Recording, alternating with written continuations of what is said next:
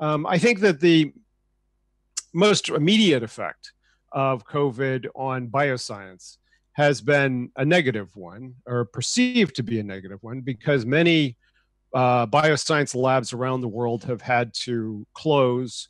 And before they reopen, they will need to radically rethink how they do their work. My daughter's in a bioscience lab. She's only going to be able to work with about half as many colleagues at a time in a lab so that they can maintain social distancing. Many bioscience labs that have animal models in them had to scale back or kill many of the laboratory animals that they work with, and those stocks will have to be rebred.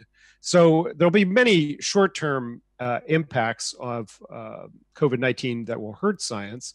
There will also be a tremendous fiscal impact in the coming year or two.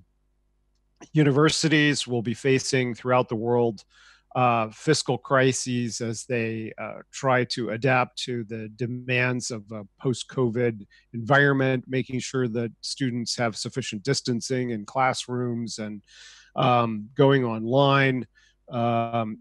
Perhaps fewer students going to university because they can't, at least in the United States, many won't be able to afford it because of the straitened financial circumstances.